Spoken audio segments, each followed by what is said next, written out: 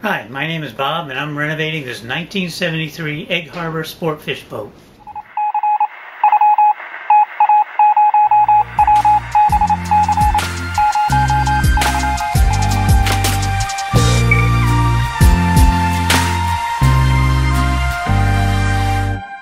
Well, hello and welcome to Renovation Sportfish. This is episode 14, and if you've been following along, I've been covering all the projects I did in the year 2014.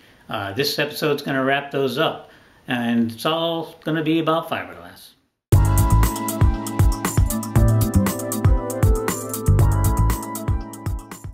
Well, in this segment of how'd you do that, I'm going to be fiberglassing on the mock-up. So let's take a look at the mock-up and the materials that I'm going to be using. Alright, so here's the first component we're going to be fiberglassing. This represents the Flybridge deck and a sidewall support piece. We worked on that in the last segment of how to do that. And then this one here is going to represent the sidewall. Okay, so what we're basically going to do here is cut the cloth to fit the pieces. I'm going to use this electric shear.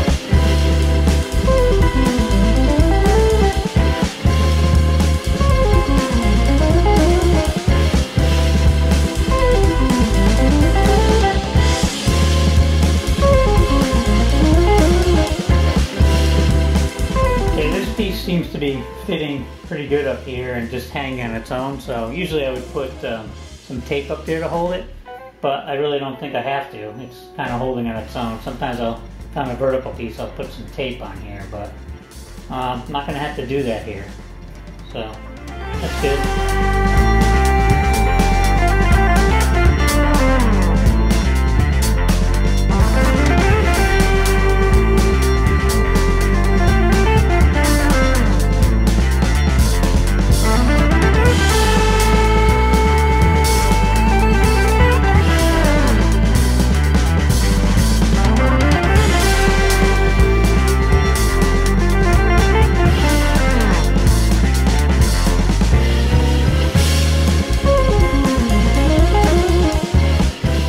About an hour and a half, and it's dry to the touch.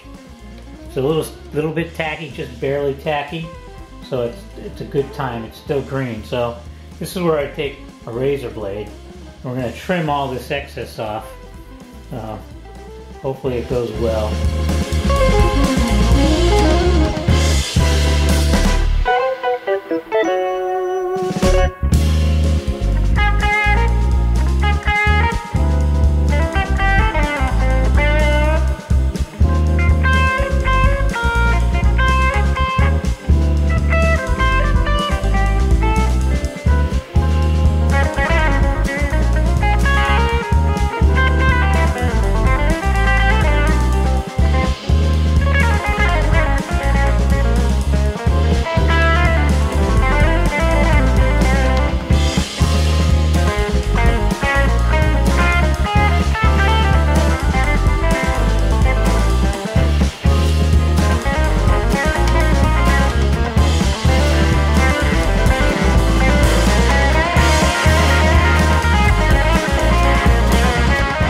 So here we are, the pieces are dry. It's like actually 2 days later. Could have done it the next day, but I was busy editing episode 13. So they're ready to go, and today I'm going to sand these down. Now, this piece here, I'm actually going to take it off the whole contraption, just sand it flat. I'm not even going to do it on camera. But I'll sand this one with a dual action sander with 80 grit paper. But before I do that, I have to scrub both of them with a Scotch-Brite pad and some water, just to get rid of any amine blush that may have formed on there. That's kind of a waxy coating that sometimes forms, sometimes I don't really notice it, but I scrub it anyways, just to make sure. And that just comes off with a little scrub and a little water, and then we can sand it. So we'll do that first.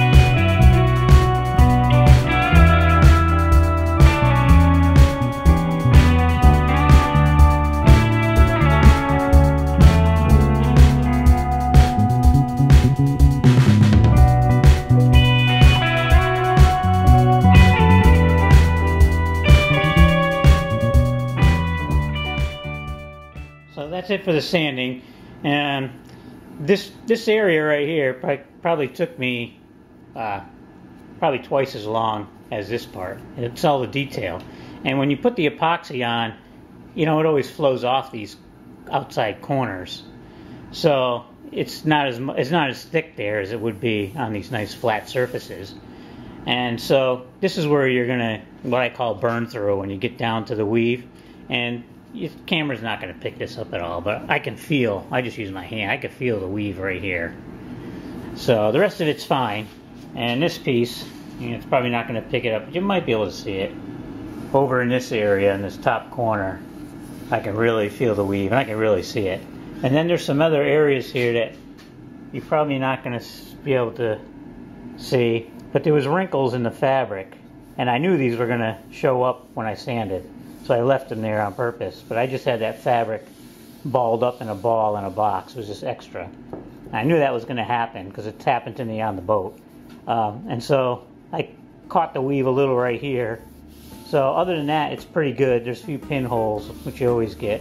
So I'm going to, even though it's a mock-up, I'm going to put a couple coats of epoxy on both of these pieces, and then I'll resand them. So, okay, so it's the next day. 2 coats of epoxy are all dried. I have to scrub both pieces with Scotch-Brite and water to get rid of any of the blush on there. I'm not going to film any of that because I've already shown you that. So I'll scrub these 2 pieces, sand them down with 80 grit like I did before, and then I'll show the pieces being attached together, and we'll do another little small fillet. Okay, so we're ready to attach these 2 pieces together. I've already pre-fitted the sidewall piece, as you can see, and got all my materials and things that I'm going to be using. Now this is actually a mechanical pencil, it's not a pen, if you're wondering. And then everything else we're going to use there. And I'll show you the back side of the piece. I mean, it's not important what's going on back here. I could attach it with anything, but just so you see, I'm just got a couple screws back there that I'm going to use.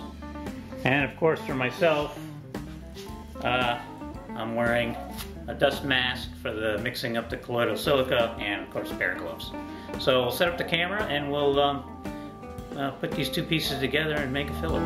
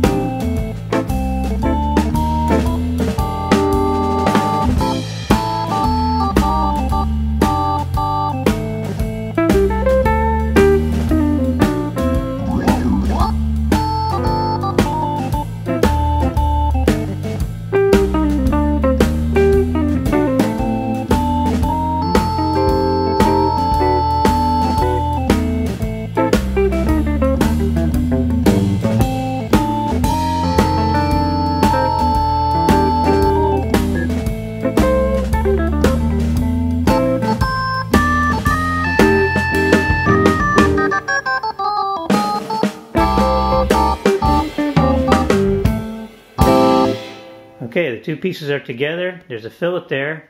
So the only thing really left to do is to let this dry, sand it.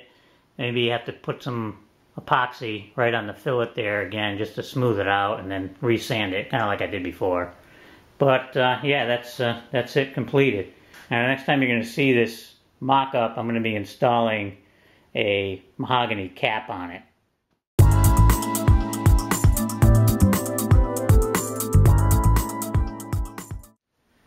So now that you've seen me do fiberglass and how I do it, I'm going to show some pictures of the fiberglassing of the Flybridge front walls and side walls.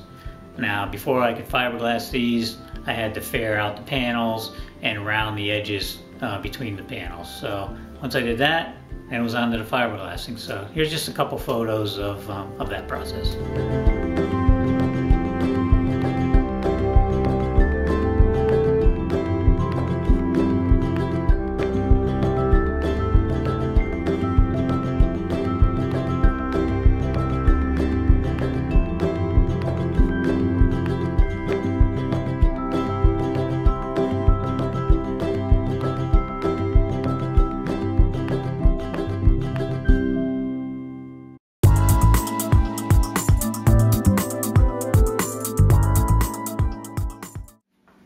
Okay, now we get into a little fairing and contouring of the cabinet sides before I fiberglass them. Now if you want to see a little demonstration on fairing, you can watch episode 13. It's got a whole little demonstration there for you. So I'll start with the side window walls first. Those are fairly easy. The original opening for the windows had a piece of aluminum trim. I didn't want to polish it. I didn't want to drill all the holes for the screws to hold them on. So I decided to eliminate that piece of trim. So that meant cleaning up the rough edge that the factory left there and filling in all the screw holes. So once that was done, I just was able to take a router with a roundover bit and go around the whole perimeter of the opening and then clean it up with a little sandpaper, and that was it for that. When it came to all the other edges, they had a much larger radius and the panels weren't at 90-degree angles, so I couldn't use a router. So I had to hand form all of those. And the way I did that was drew a line kind of equal distance on each panel, and then just took a long sanding board with 30 grit sandpaper on it and just roughed a round edge between the two lines. And then I went over it with some 80 grit, did the same thing to clean it up, and in a few areas I had to add a little fairing compound and sand that down. But yeah, that's what you're gonna see here.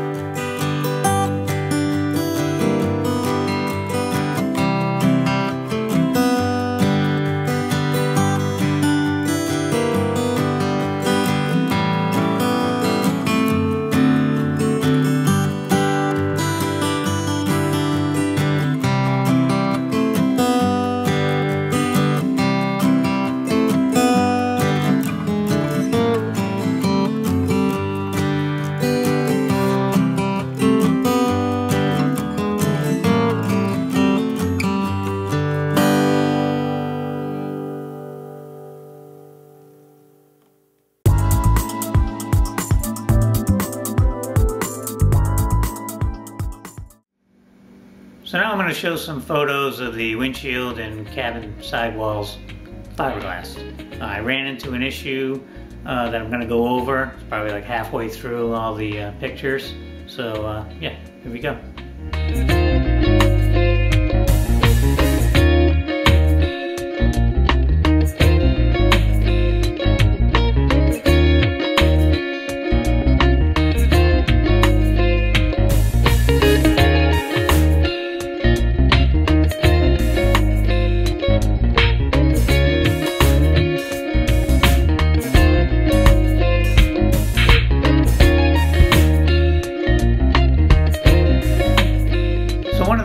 I ran into, and I've run into this just not fiberglassing, but just applying epoxy in general outdoors in the regular environment out there.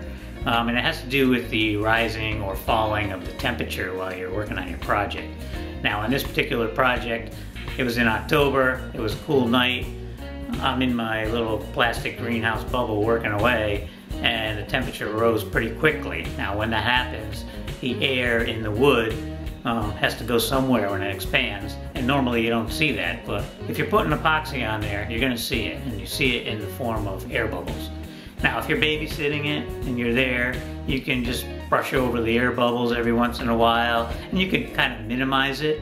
But if you walk away like I did and come back later to put the next coat of epoxy on, and you see this air bubble situation, it looks pretty nasty, you got to deal with it.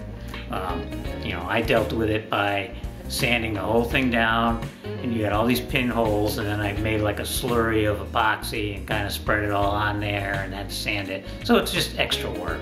So sometimes you can't avoid this, you got to do the project when you have the time, but sometimes you can. So if you can do the project when the temperature is going down, that's going to help tremendously. You're not going to have that problem. If you do it when the temperature is going up, you could have that problem. So it's just something to note if you're applying epoxy. At the end of this part of these clips here, I am going to show some sanding of the pieces as well with some 80 grit. So that's how it's going to close out. But now back to the fiberglass.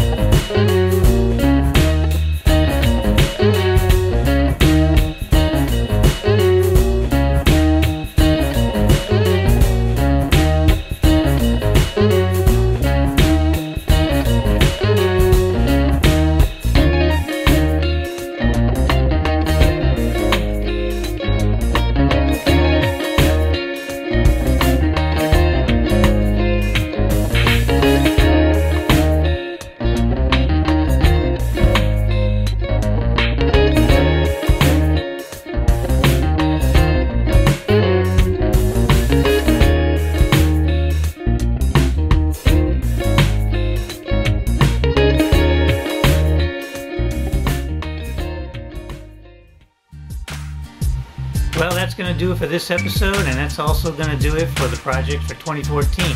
So I hope you enjoyed all the videos up until now, and come back for the next one. So until then, have a good one, and we'll see you soon right here on Renovation Sportfish.